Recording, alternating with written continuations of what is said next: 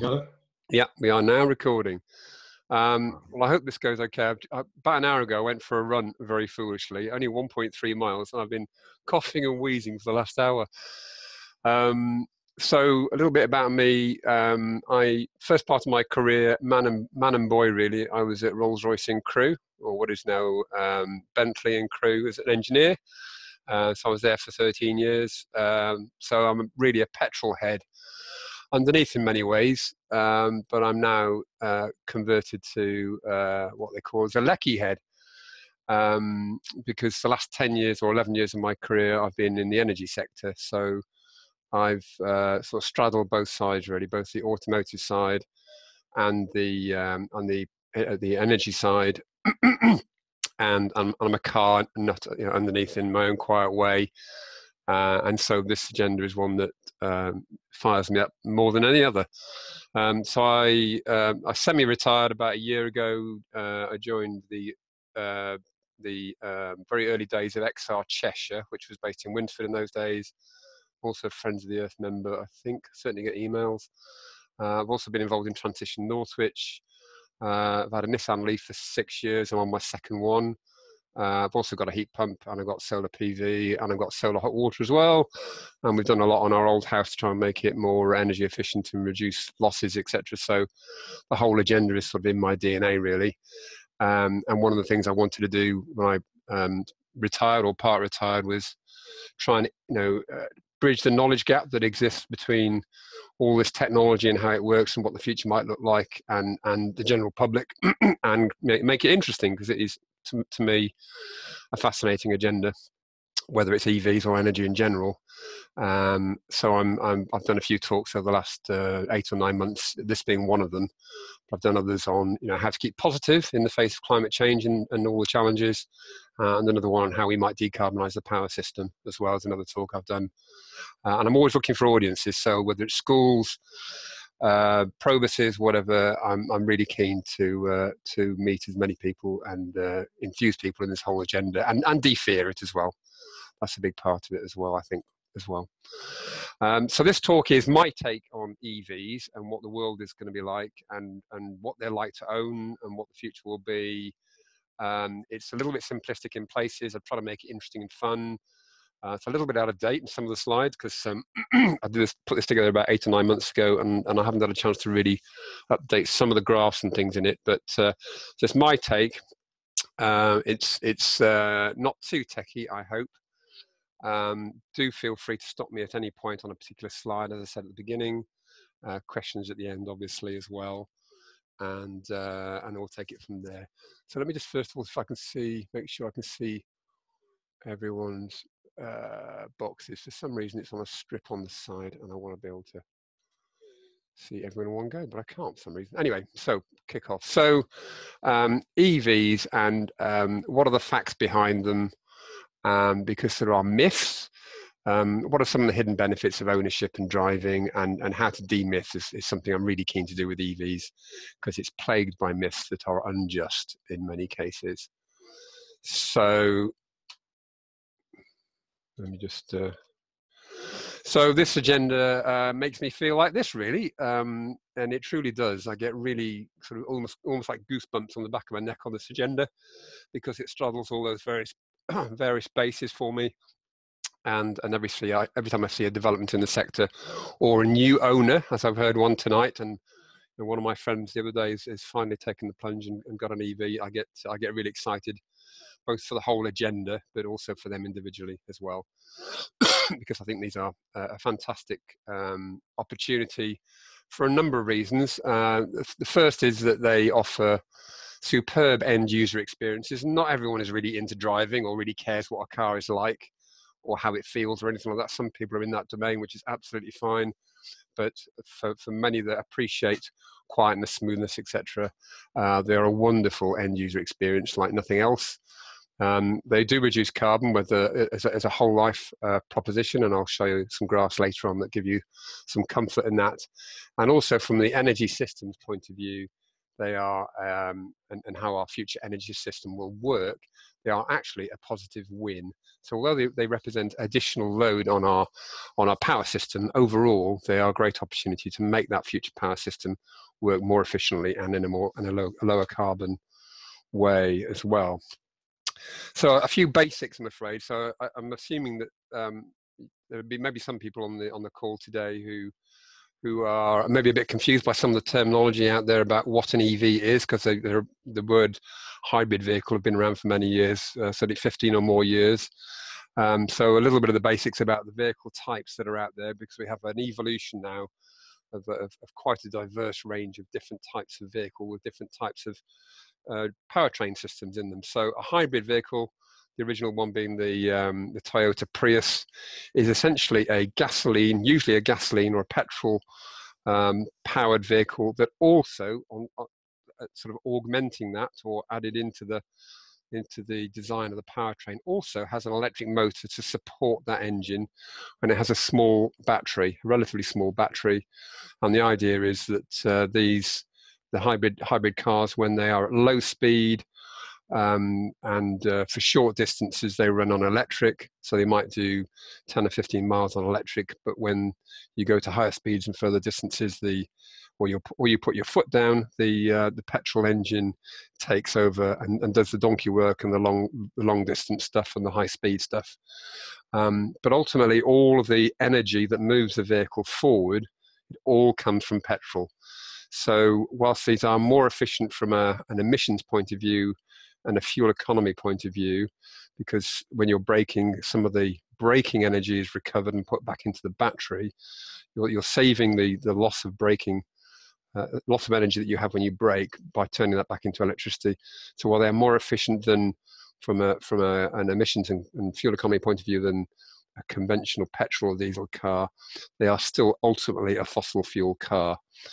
They do have the benefit for city regions where you get improved air quality because you're not running on petrol, diesel at low speed around cities as much. It'll be much more on battery power. So hybrid cars in cities, particularly for taxis, etc., are a good solution for improving air quality.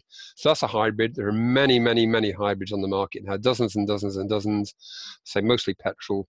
There are some diesels in the sort of BMW and Mercedes type era, but they are essentially a fossil fuel powered vehicle, and they only represent a very small impact in terms of carbon. Then the next derivative on from that is what's called a plug-in hybrid. Which is basically the same powertrain. It's basically a petrol or a diesel engine connected to the wheels, doing the main work, but they have a bigger battery. And in the case of a plug-in hybrid, they are what they say they are. They are plugged into the wall, or you can plug them into the wall to get some of your energy for your journey use. From the electricity system. So they do represent a step forward in terms of carbon emissions. Their range is usually, well, I think it's always, they're certainly better than most hybrids, typically, I guess, double the size of batteries. So they will go further, maybe 30 miles or so, but it very much depends on the car.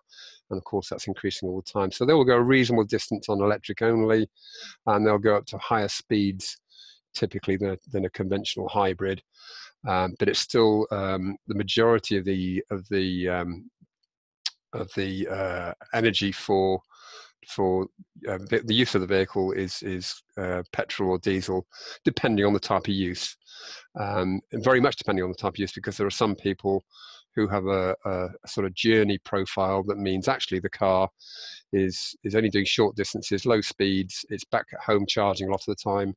And I know someone who's got a plug-in hybrid, and the petrol engine rarely comes to life. So he manages to get away driving it effectively as an electric vehicle for the majority of his journeys. So his overall fuel economy equivalent is really good, and his running costs are, getting towards the level of an electric vehicle. But he's paying a premium for that because he's got a petrol car, a petrol engine, and he's got a battery, and he's got an electric motor. So the car is much more complex. It's the worst of both worlds in terms of complexity. and the technology and the hardware you've got on the vehicles. There's quite a lot of stuff to service, both from the petrol side and on the you've still got the battery side and the motor as well. So it's a lot of complexity in those, and that's a transition type of vehicle from conventional to battery electric for people who are worried about going full electric in one go. And then we've got pure battery electric, such as the Nissan Leaf, where the only thing driving the wheels is an electric motor, and you have a big battery pack providing all of your source of energy. And of course, all of that energy comes from the charging point, wherever that might be. So that is the cleanest solution you can get, and actually technically it's the cheapest solution as well. And at the moment, and I'll show you some example costs later, EVs are still a little bit more than a conventional petrol car because of the battery cost. But in terms of the parts count in the vehicle, you know, an electric motor is far simpler a lump of hardware under the bonnet than the petrol or a diesel engine. So the number of bits in an EV is far fewer, particularly under the bonnet, than a petrol or diesel engine, and far fewer than a plug-in hybrid. So ultimately they are a very simple vehicle in sort of schematic terms like this, which means in the long term they will be, you know, more reliable, and as I'll show you later, they are easier to service also. So the two on the right here, whether they're plug-in hybrid or pure battery electric, they're termed as plug-in vehicles. So if you hear the word plug-in vehicle, it could be a hybrid or it could be a pure battery. It sort of covers both. So that's what that term means. You'll also fairly recently anyway, there's been quite a lot of advertising by Toyota describing their hybrid vehicles as self-charging, which is simply a rebranding of the first category on the left here. So what they've done is they've been making hybrid cars for 15 plus years, and they've now decided that they want to try and be a little bit creative and a little bit cheeky in how they market them, calling them self-charging. And then there's a strap line which is something like, you can have all the benefits of a hybrid without having to plug in. So these are basically a hybrid vehicle, and when they say self-charging, it means it gets all of its charge from the petrol engine. So it's a cheat in terms of how it's advertising. It causes an awful lot of angst amongst the EV community, because it's blatantly misleading the public in terms of making these things out to be effectively cleaner than they are, but they are effectively a good old-fashioned hybrid car, and nothing more than that. So this is my my flag of justice here to sort of complain and make you all aware that if you see this, it's utter nonsense. It is a hybrid vehicle. It's nothing more than that, than a hybrid vehicle. So a few facts and figures. There are many graphs out there that will show you the potential penetration of electric vehicles into the market in any country, whether that's UK or worldwide. The answer and a broad spread of predictions as to what the EV take-up will be, and it's very dependent on all sorts of things, such as social attitudes, price of the vehicles coming down, charging infrastructure, myth busting, investment by the automotive manufacturers, and ultimately, and also legislation. So obviously the UK legislation is now, or the targets for the UK are now have been brought forward to 2035 or 2032. So all these things will contribute, but no one really knows how quickly the take-up will be. There was one American automotive executive who said it's like a ketchup bottle. When you're trying to get ketchup out of it, you keep banging the back of the bottle, and eventually you know you'll get ketchup, but you don't know when, and you don't know how much. But the bottom line is that everyone sees this as the way to go in the industry anyway. In the automotive industry, they know they have to do this. Certainly to be able to compete in some markets, they will have to do this. So they know it is the right thing to do, although it's an incredibly challenging thing for the automotive sector to do, because it is such a different way of engineering a car. From their point of view, it is a big change. This is a little bit out of date, but the number of registrations of plug-in vehicles in the UK is charted in real time on a website called Next Green Car, which is a really good website. I recommend you have a look at it. It is going up. I mean, the problem with EVs is that they, unless you know cars and recognise different models and have an interest in cars, you may not spot them. But there are more out there than you would think. It's still a relatively small part of the population of cars. There are 32 million cars in the UK, so we're not even up to the 1% level yet. But they are out there. I live near Northwich, and the local Nissan dealer, for example, has been particularly successful with not only new Nissan Leafs, but also trading and selling second-hand Nissan Leafs. So I see Nissan Leafs, for example, quite frequently in Northwich. But a lot of them are sort of disguised as conventional cars. So there's an e-Golf, for example, and unless you knew what badge to look for, you wouldn't know that it was an EV. But they are out there, and for those of us like me, I do see change all the time, and I see them more and more on the roads all the time as well. This is another graph that's also maintained every month on the Next Green Car website. Yes, again, a little bit out of date, I'm afraid. So sales have been picking up. I don't know what the last 3 months have been like. Adrian or Paul, do you know? Oh, you're on silent, aren't you? But it is still sluggish, unfortunately. But so it's still nowhere near where it needs to be. But it's around 4% of new car vehicles are electric vehicles these days. Yeah, I believe it changed a lot in March, Mark, with the new tax. I haven't seen the figures yet, so if Adrian knows better, chip in. But I'm sure they had a kick up in March. Yeah. But I mean, I know the manufacturers are all desperate for it to rise because they've invested. Those that have invested in EVs to date have invested a huge amount of money, and they're not getting any return on it at the moment. Take the Renault Zoe, for example. They've only sold 10,000 in the UK.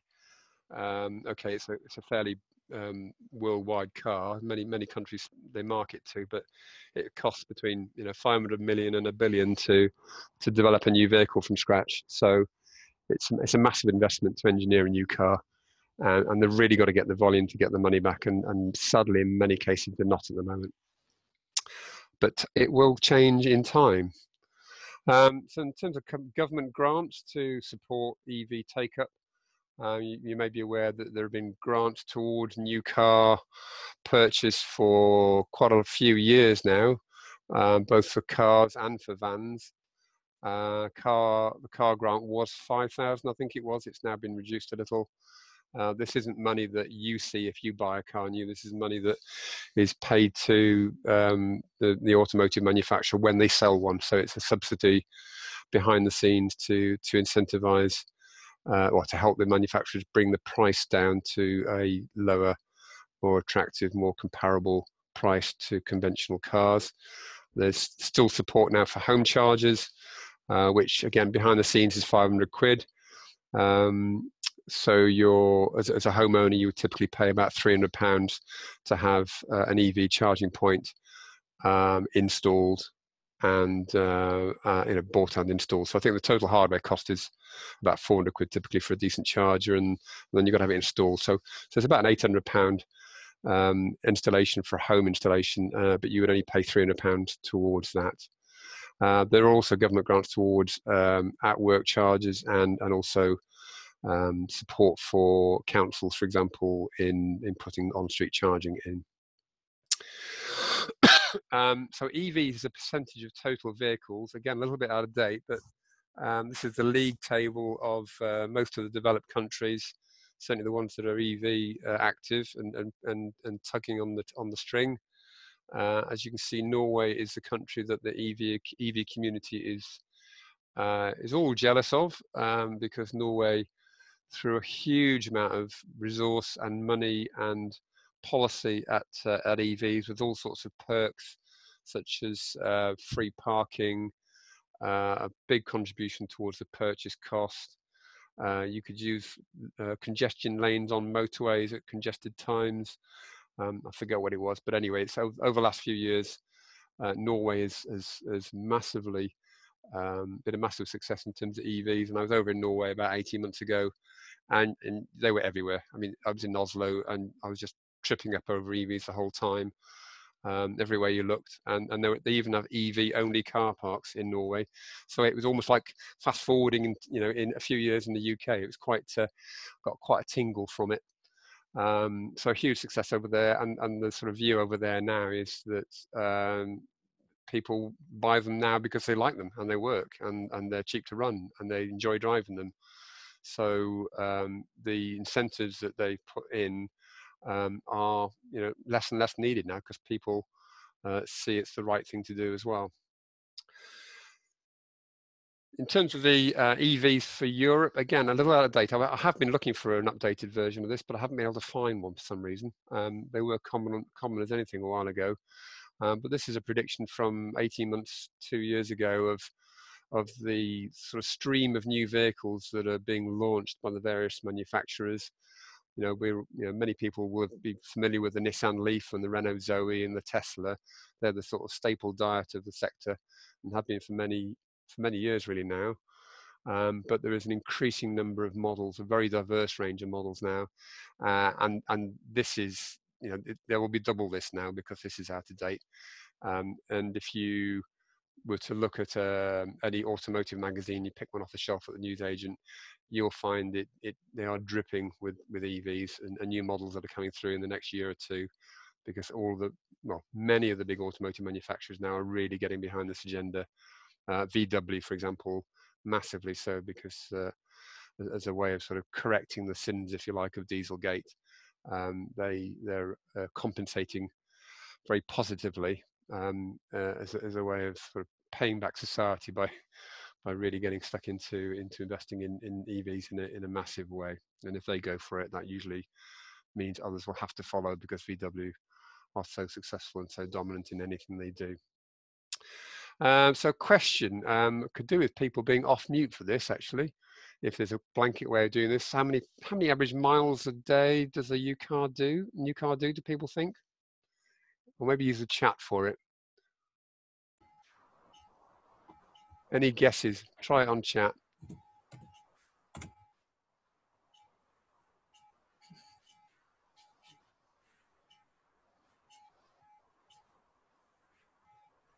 Any coming through?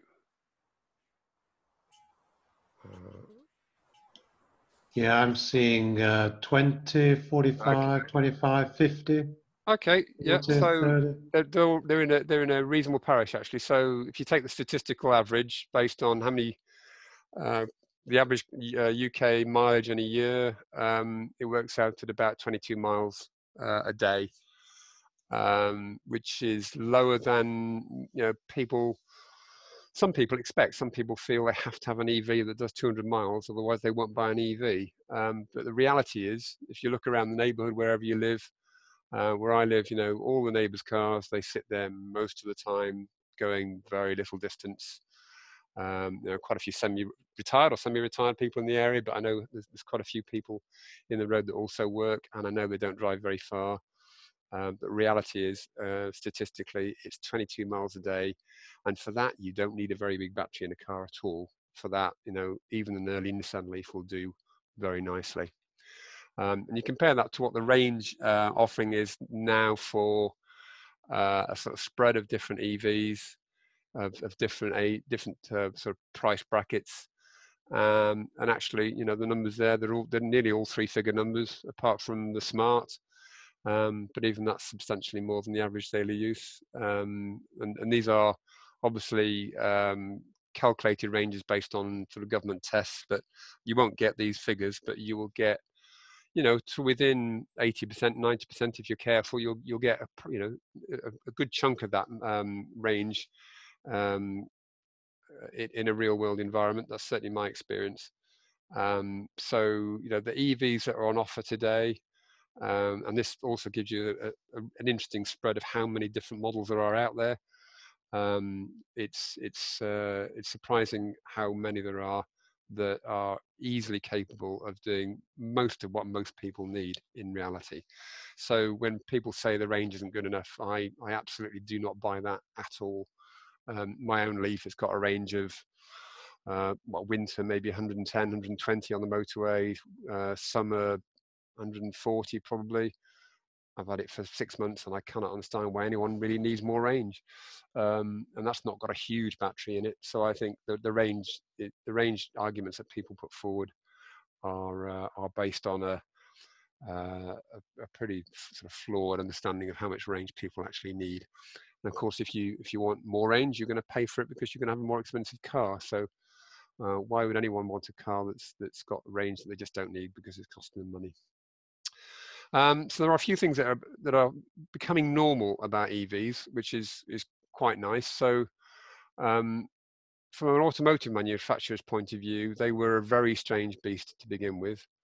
They are the single biggest change, I would say, in the automotive sector since Henry Ford introduced the moving production line. That's the last comparable big change in automotive technology, but from automotive manufacturers now, it is starting to become the norm to design a car that maybe has a petrol variant and a diesel variant and a hybrid variant and an electric variant. It's quite challenging to do all that, enormously challenging to do all that. But the technology is there in terms of design technology to allow them to do that. So it is starting to become normal for automotive manufacturers, but it is a massive, massive change for them to give up the old internal combustion engine, not just technically, but in terms of confidence in being able to sell them at volume and make money out of them. It's also a big change, and I mentioned earlier, it is a big opportunity. And I'll say a bit more about that later. It is a big change for the power grid that we obviously will depend on more and more for EVs. I wouldn't say it's a massive change for the power grid, but it is a change, and there are impacts to it that will gradually creep up with time. But there are solutions being worked on that will mean the two will work well in harmony together. It's also a big change in terms of use of space. So you think about the pressures on parking that exist, finding a space, et cetera, in any parking environment. Well, if we have a parking environment then that needs to have some spaces with EV charging, but maybe not all, or progressively more and more with charging, how do you manage that space? How do you use it? How do you decide which spaces should be EV charging capable or not? So the use of public space, whether it's in this environment, whether it's street side parking with charging, it puts a new pressure on public space that we are all going to have to get used to as a norm.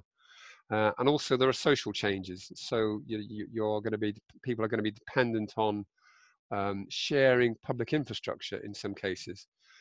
So today, if you go to a public charging point, whether that's a trickle charger at the side of the road or in a supermarket or a rapid charger on a motorway, there are, there's a social interaction there effectively between you and other users. You don't want people to hog the space. You don't want to take more energy than they actually need.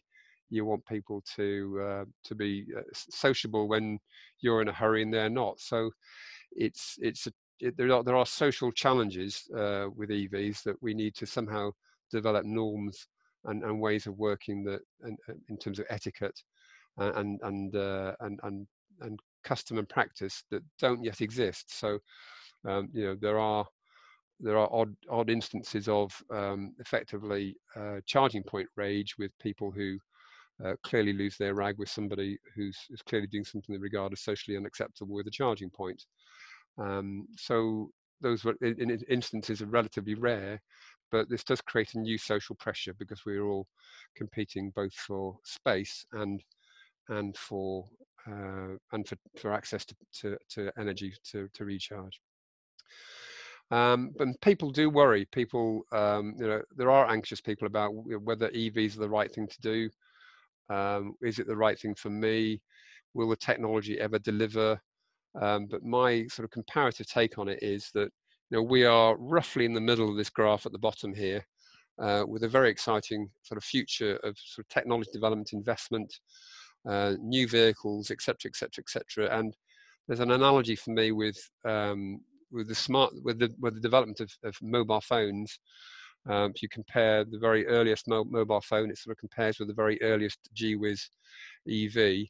And I think we're in the middle, roughly in the middle band here, where just as with mobile phones, when they first had a touch screen or they first had color, they started to become really interesting, and then the sector took off and caught fire with the sort of smart devices that we've got now. So I think we're at the beginning of a technological dawn on EV development that's going to be really exciting and deliver similar levels of progress in terms of function and performance and cost for the EV sector as we've experienced with phones. So I think however people regard EVs now in terms of what they can do, how much they cost, etc., it's going to be fantastically different in 10 years time, and whatever reservations people have now will seem a bit daft in 10 years time when they look back at where we will be then compared to where we are now. So we're going to be in a very different and an even better place from an EV point of view in 10 years time. And I mentioned magazines on the shelf. My father-in-law gets this every week, and he gives me big piles of them occasionally when he's read them. And interestingly, in terms of sort of making EVs feel normal, there are EVs or plug-in hybrids on every cover pretty much, featured heavily inside. They do back-to-back tests between an EV and a non-EV. It's not like they have a separate section for EVs as these quirky things. They are comparing like for like Nissan Leaf compared to Vauxhall Astra sort of comparisons. And I think that's really forward-thinking and very sensible. And they treat them entirely as great cars, going to get better. And the volume of content in these magazines that are focused on EV and plug-in are significantly proportionally more than the number of vehicles there are on the road or the number of vehicles that are being sold. So it's ahead of the market effectively. So the magazines are all doing a great job, in my view, of leading the market and helping the market along and helping defear the EV domain. So real world use. So yeah, my takes on this are, I used to work at Rolls-Royce in Crewe. I used to drive a lot of Rolls-Royces and Bentleys. They were wonderful a long time ago, admittedly. And I have to say, a Nissan Leaf is as good to drive and as enjoyable to drive and as quiet to drive as anything I ever used to drive when I was an engineer back in the late 90s. They really are. I mean, you really do hear only a bit of wind noise and only a bit of road noise. You don't hear anything from under the bonnet. It is a super silent, super slick experience that matches anything, even the modern luxury cars on the road, in my view. I also like to compare driving an EV to having a bath. It is like having a bath. If it's so relaxing, it's so nice to be. If you are in traffic, you've got one pedal effectively that does everything. You accelerate a pedal. It's a go no go button. It's a silky smoothiness, and if you're in traffic, it's just not a hassle. You don't get annoyed. If you're in stop-start traffic, you just put the radio on or talk to somebody. It's just a very nice place to be. And also they've got really low running costs, so not quite as low as one of these things. But I did some sums on my car a little while ago, and it worked out that owning a vehicle that did the equivalent of 140 to the gallon based on my sort of usage at the time and my energy costs at the time. Very much depends on how you buy your energy. If you buy your energy on a sort of economy 7 tariff, then it'll be much less, a much better position than that. It'll be a much higher MPG equivalent. But that's the equivalent. You've got a silky smooth car that's gorgeous to drive, that's equivalent to having 140 plus miles to the gallon, and servicing costs on average are, for mine, really low. It's 100 quid one time and then 200 quid the next time for a major, and that's it. And also they're great fun because they've got instantaneous acceleration. I love creeping around car parks silently looking for a car parking space. It's just fun. I creep into my parents' driveway and they don't know I've arrived until I press the doorbell, and they're quick off the line as well. So they're for me as a car buff, they're also a source of great fun. There are some frustrations, some that are overblown. One of the frustrations you will hear is that you need 10 apps on your phone to be able to use public charging infrastructure. I think that's a nonsense, really. I've used mine for long distances a few times, and yes, we've had to download 2 or 3 apps depending on which bit of the country we're in. But once you've got it and once you're using it, once you've done it a couple of times, you'll remember how each one works. You might feel a bit silly the first time you do it and you get it wrong, which we did. But to me, it's no more different. It's no more different than buying a new smartphone and working your way around that. It's no harder than internet shopping. In fact, it's easier than internet shopping for groceries. So compared to some of the challenges that we seem to happily embrace in life, that side of it is actually not a challenge, really. And it's getting better and more reliable and easier and slicker all the time as well. There's also there have been sort of perceptions out there that it's all very confusing with different connectors for different vehicles, and why isn't there one connector that's common for all? Certainly before I got an EV, I was a bit flummoxed by it all, and I was, am I really buying the right car? In practice, once you've got your car and you know how it plugs in, you know what to look for. There is gradual harmonization, and the rapid chargers, with the exception of Tesla at the moment, to my understanding anyway, and the rapid chargers nearly always serve all the different connector types, so that isn't an issue. You just get to know your car like you would in any car, and you recognize which plug to grab and which one's for you. So that is a perception that in practice isn't a big deal at all. The thing that also causes immense frustration from time to time for EV drivers is petrol or diesel car owners, or internal combustion engine car, or ICEs as they're called, parking in an EV charging bay, and obviously preventing an EV from charging. It does happen occasionally. It hasn't ever happened to me, but it does really, really get the hackles up of EV drivers, and quite rightly so, because there are some pretty selfish people out there. So it does happen because the social etiquette is just not there in some people's eyes. Interesting, when I was in Norway, I asked whether this problem existed in Norway, and the straight answer was no, it doesn't happen. People never do it there. And interestingly, in Norway, I asked a follow-up question, which was, do people park in disabled parking places? And the answer was no. People in Norway do not park in disabled parking spaces, which of course is something that is abused here. So there's a social outlook on this, which the UK has, and obviously many other countries will have as well. But icing, as it's called, and this habit is an issue out there from time to time. But of course, as EVs gradually become more dominant, it will be less so. But there are even EV drivers that do park in the EV charging places and not charging, so that happens as well. So there are inconsiderate EV drivers out there, just as there are inconsiderate petrol or diesel car drivers out there. Mark, yeah. Just to do a bit of a sort of time check. Yes. I told people we'd probably be done by 8:30. Okay. You're in your element at the moment. Okay.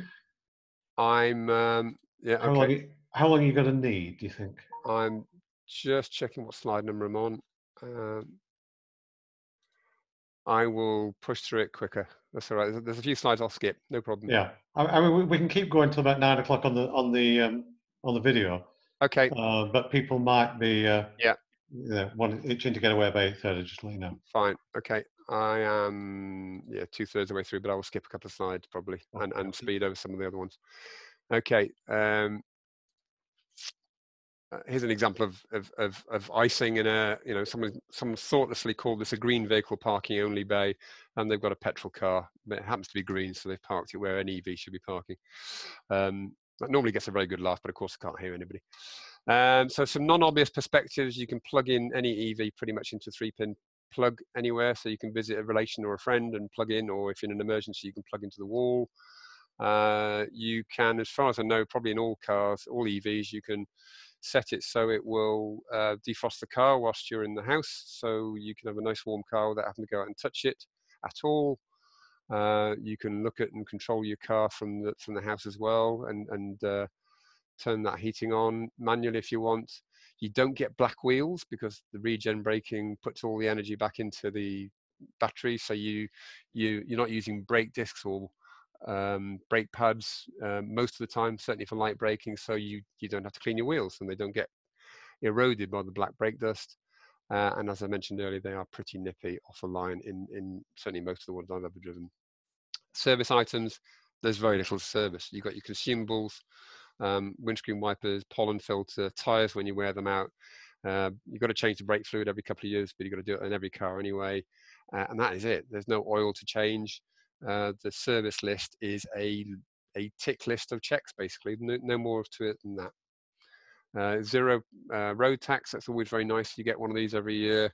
That sort of is all very official, but and you do have to sign it and send it back, or do it online, but basically it's a zero road tax. That's a very nice perk, and you get a big grin when you get it. Where will people charge? I will just skip some of this out actually, which is a shame. That's fine.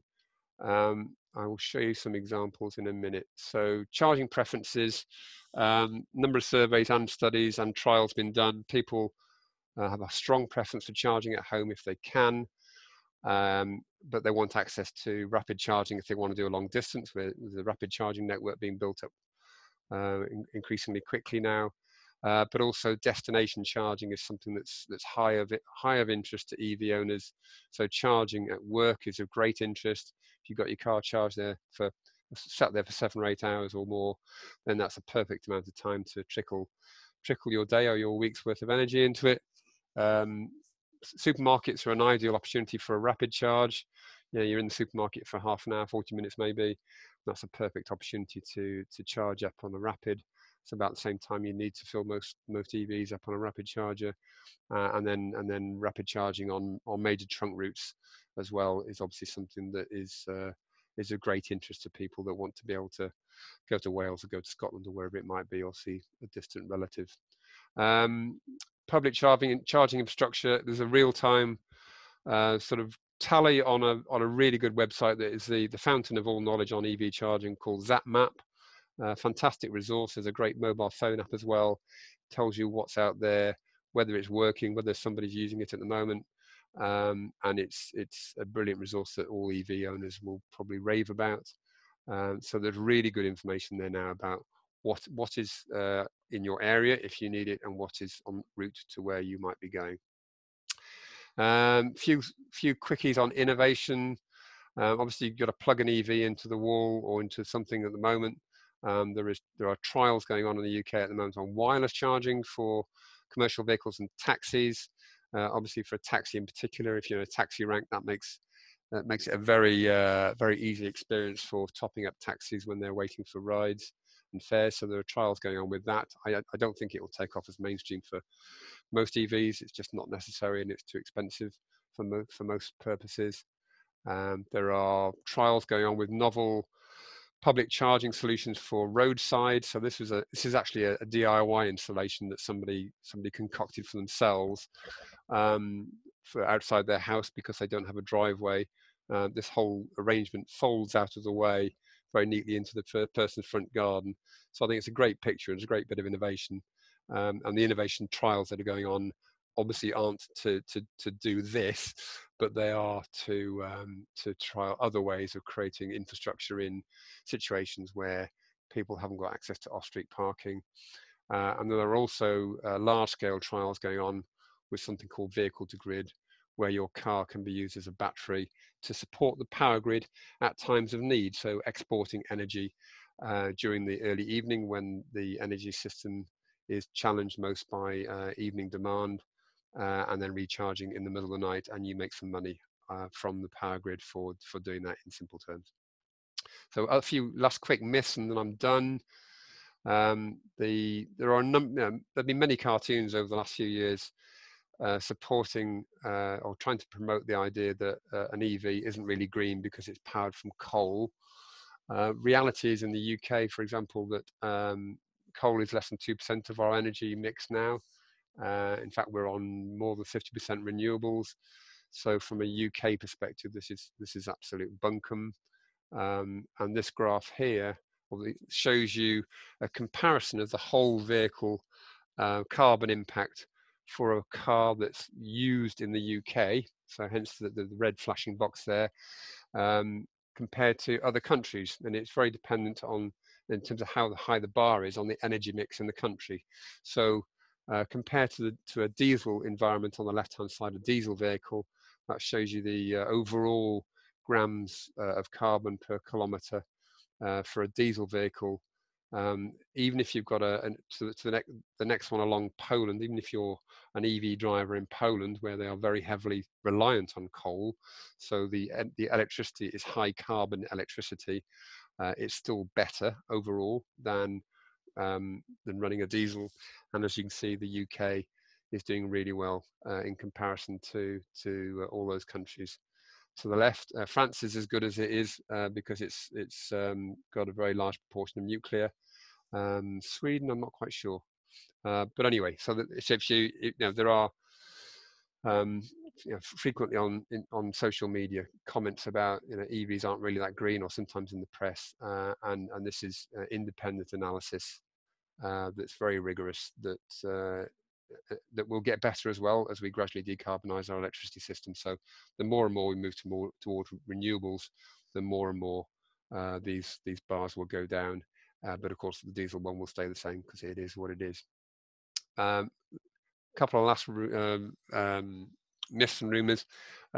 Another rumor out there is that minerals and rare earth metals will, because they are by nature rare earth metals, will mean that we won't be able to make EVs in the future. The one industry that isn't saying that is the automotive industry, because they know it's not true, and the UN also say it's not true. There's plenty of analysis that shows there are plenty of resources out there. The mining industry worldwide is very, very good at being very resourceful at finding stuff. You look at the effort they go to get oil and gas. So no one actually in the trade is actually seeing this as an issue. Yes, there are issues about some minerals that are in countries that have got dubious regimes, but there are other sources as well. But no industry sources within the car sector are saying it's a reason to not make EVs. They are getting on with it. On the subject of countries with challenging regimes and challenging working environments, this is another sort of image that's often painted, that if you buy a car with a lithium-ion battery in it, it's child labour at the end of it. That's providing those resources. At the end of the day, it's the same for or any valuable commodity. Particularly Africa, I thought this graph was interesting when I saw it. Africa is clearly one of the target areas for this sort of propaganda being sourced from, but it's the same for all of these sorts of commodities. There is always a challenge in terms of maintaining integrity from a human rights point of view, and the automotive sector are really conscious of this whole agenda area, and work really hard to make sure that they buy their materials from kosher sources as best they can. But it's an international problem for all sorts of things, not just lithium ion. Last one, I think, or maybe there's one more after this. The battery will only last 3 years is a sort of criticism that I've heard numerous times over the years. They're actually really, really durable, and there are a number of taxi fleets in the UK that use Nissan Leafs. This is one from 2 or 3 years ago where they'd done over 150,000 miles with one of the cars, and we're very proud to show that off on the web. And the last one, I think, is, aren't we just going to create a massive waste problem at the end of the vehicle life with all the batteries that won't be fit for purpose? The reality is no, there'll be a second life for EV batteries. There are already companies developing products and services that will take batteries out of old EVs that are maybe 10 years old. They may only have half of their capacity left. which isn't that useful for a car. So the car, has got a car with half the range, but once they are deemed no longer saleable as a vehicle, there will be probably another 10 years life using second life batteries, as they're called, in domestic and other environments for storage to support the grid. So when I talked about EVs being a positive win for the grid, both smart charging of vehicles to incentivize people to charge at the right time, and second life batteries will mean the grid gets supported well and positively, but also there is basically a life of probably 20 years for any EV battery from new. And I will skip on cost there. I'll move on. Okay, that'll do. Time up. Questions? That's brilliant, Mark. Sorry to rush you, but I know I did say to folks that we'd done by 8:30. So let me first say, if anyone does need to leave this session now, that's perfectly fine. Do that. If it's okay with you, Mark, we'll carry on with Q&A and whatever else. Fine. Carry on recording, and we'll make that recording available afterwards. Okay. There's quite a few chat things been going on in the chat window, but before we go on to that, maybe we just open it up, and if anyone wants to ask a question, please do so. So it's probably is it worth just dropping the presentation at the moment, Mark, and getting all the windows back up? Yeah. If you can do that. Okay, I've stopped sharing now. You do, done brilliant. Thank you. So, does anyone want to ask a question of Mark, or of Paul, or anyone actually who's involved in this? Can I? It's Kat. Can I just ask? Sorry, I know it was just covered on the slide, but I didn't quite get my head around. When the car battery life has come to an end, yep, and then the battery's used again, what happens to the car shell? Oh, that will be treated like any other car shell, like a typical scrapyard environment. And the UK's got a really strong industry in recycling cars. 90% of a normal current car, conventional car, is recycled. So that bit is standard, if you like. That's sort of standard disposal methods. Okay, thank you. The other thing I'd heard about as one of the sort of myths is that not where the minerals come from, but in terms of manufacturing and the resources that go into it, the extra water and all that kind of thing used to produce the batteries and manufacturing process. What's the sort of outlook for that? Water, I'm not sure on. They are quite intensive. They take a lot of energy to make, or a battery takes a lot of energy to make, to actually process the lithium and so on. But the graphs I showed comparing the carbon emissions of diesel compared to different countries, that took all that cost of embedded carbon into account.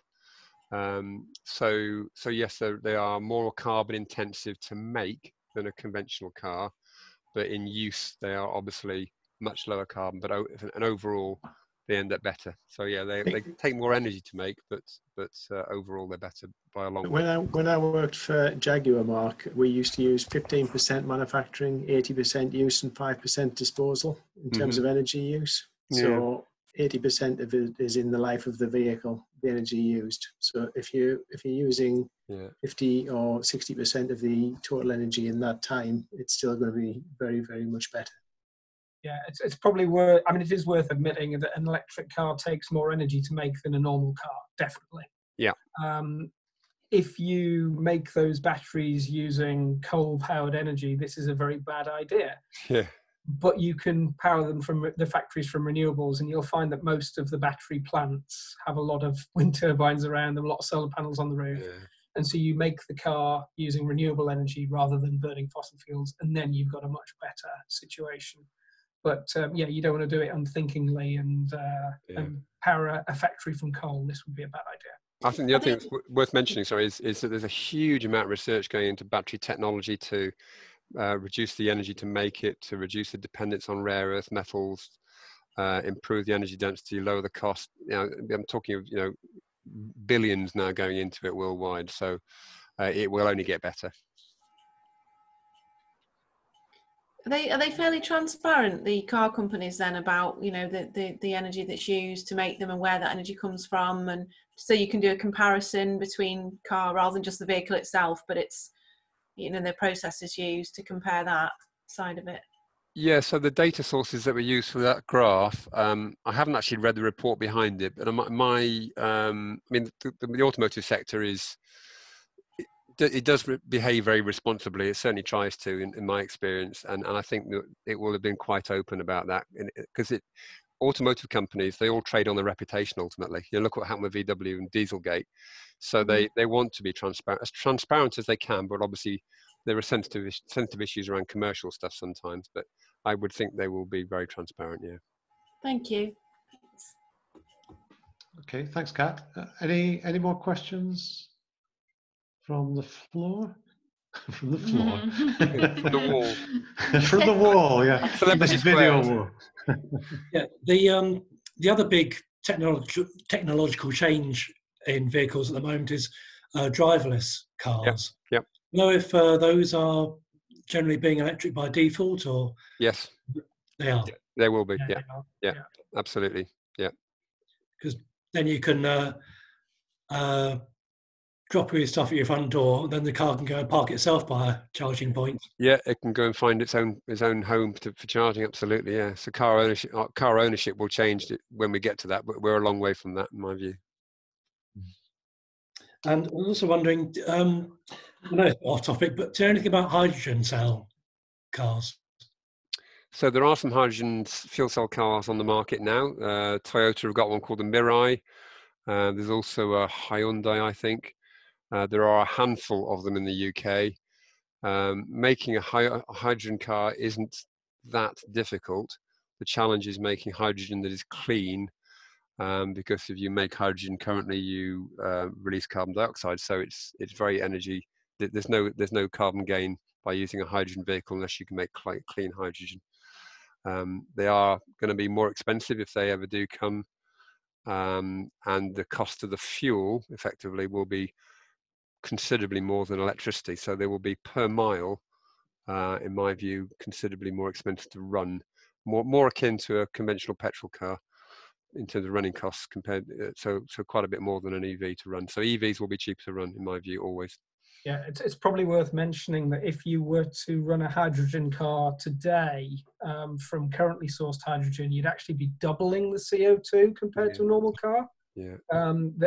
It's pretty bad because that's the hydrogen comes from gas. So as Mark said, this is a spectacularly bad idea.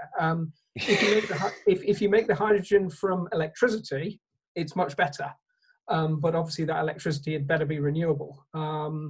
The problem there is for each unit of electricity, you're only going to go about a quarter as far as you would with a battery vehicle for the same electricity. So you're using renewables, that's great, but you're wasting a lot of it in the processing of the hydrogen and back, into hydrogen, then back to electricity again. So it's very inefficient.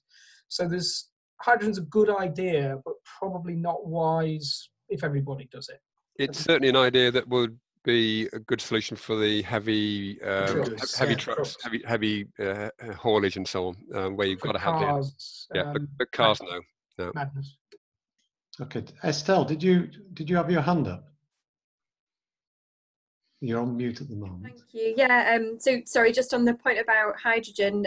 Yeah, good point from Paul about how important it is to understand the source of that, and just to share that we're aware that there's a lot of investment going on in hydrogen as an energy supply, and particularly for domestic heating in the north of the country at the moment, which Earth is concerned about, considering kind of whether it's the right energy source, and particularly when it's not from renewable energy sources. We've got a comment piece coming out on that soon, so share that through Helen, if that's the best way. That'd be really good. Yeah, hydrogen's got lots of great uses, but not for EVs, not for cars. It's just not worth it. Okay, thanks, Estelle. Any more questions from anyone? While you think about it, I'm just going back over the chat. Some things you guys may have missed. I know Stephen earlier on said they dropped the charger grant to 350 quid. I think, Mark, you had it down as 400, I think, maybe. Was it 350 pounds? You pay 300, I think. Anyway, yeah, you get. Yeah. I think maybe my number's out of date, but a little bit. Okay. I just did have a question on the chargers, because we tried to sign up for a vehicle to grid trial, but apparently our installation was too complicated, so they didn't want to, I guess, pay the cost of doing that. Yeah. Any ideas on how soon that's going to be available to participate in vehicle to grid, just as a consumer rather than as on a trial basis? Yeah, so I was in the same boat. I wanted it as well, but I couldn't for various technical reasons, my local network. So UK has got the biggest worldwide trials of that at the moment. There are 2,500 vehicles in trials at this point in time. So we are the world leader on it. Some of the companies that are involved in the trials are intent on turning it immediately after the trials into a commercial offering. So the trials are very much with prototype products of what they want to then offer as a service to people routinely. So people like Octopus and OVO Energy, the two of the smaller energy companies you may be aware of, they're involved in the trials, and they're the ones that will be leading that.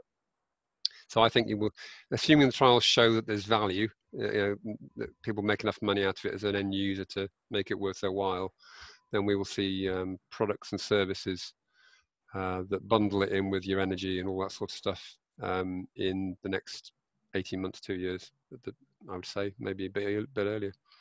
Yeah, it's worth mentioning, that there are lots of technical difficulties around vehicle to grid. It at the moment is very expensive and difficult to realize the benefits from vehicle to grid. So one day, absolutely. Right now, it's really, really tough. And so in the next few years, you can get most of the benefits of, sort of cheap energy and things from smart charging, which you can do much easier. So vehicle to grid is a one day, definitely, but I wouldn't build up too many hopes of that being mass market in the next 5 years, I would say, but the jury's out. I don't think it'd be mass market because it is technically more expensive. But the interesting thing about it does capture the imagination of the public. The idea of being able to sell your energy to the grid is something that actually helps the overall agenda, even if only 1% of people do it. But just turning your charging down in response, or you're charging up and down automatically in response to the sun shining or the wind blowing, which is smart charging. Yeah, that gets you most of the way there. It helps with the adoption of renewables, and that's likely to be the more mass market thing in the coming years. So it's a bit simpler that way. So is there any hardware needed to start doing that, or is that a software solution from the electricity suppliers? For smart charging, you need a charger that's got the capability, and there are some coming on the market now. I think I'm not that familiar with it, Paul. Yeah, well, as of the 1st of April, all chargers had to be smart to qualify for the grant. So before that, they were quite difficult to get, and now they have to be, otherwise they don't qualify for the OLEV grant. So you should find by default, if you get a charge point fitted now and it qualifies for the grant, it's smart. Yes. So it has that hardware in it. Obviously, there's still a lot of development of the services and the software, but any charger that you get now should have that capability in it. You can do quite a surprising amount with relatively little technology in that respect. So it's not complicated. You don't need complicated technology to just control the charging. And just the other thing about smart charging is you've got the very interesting, tantalizing possibility of receiving a message on your phone to say, please plug your car in now, because the network will pay you to take the energy and for you to charge. So there are times at the moment when, particularly during the COVID crisis, when there are some really unusual weather patterns and energy generation patterns and low energy usage, people are being paid to use electricity because it's effectively cheaper to do that than to turn off the wind turbines or to turn off or to turn down gas power generation plant. So you could be paid to have your car charged, so you make money just receiving the energy, which is a nice little perk that will happen from time to time. Yeah, it's probably worth giving a shout out to the Omi charger, because that's one you can buy at the moment. I think it's 250 quid. It's not very expensive. That is cheap. It is cheap. And well, the nice thing about the Ohmie is, it's you mentioned how complicated it is. It's actually part of the cable. It's just like a block on the cable. It's really simple. But if you're on an Ohmie charger, it sorts all of that out for you. And there's quite a lot of the users of those chargers get paid, as Mark said, they're getting paid 50 pence to charge their car overnight rather than paying 10 quid that they might have paid. You sort of receive a credit for 50 pence or something, which is nice. So there's a few users have been talking about that. So that's a relatively new product that you can get. It's a smart charger in a cable, basically. So that's something nice. So things like that, I guess, will get cheaper as time goes on. It's also been good not having to go and fill up at a fuel station at the moment, given the risks of paying for fuel and handling the fuel pumps and stuff. Yeah. Right. Okay, just looking through the chat. I know Paul mentioned early on, check ZapMap, or even better, plug share for, get a feel for how many chargers there are in your area. So you'll be surprised how many there are near you.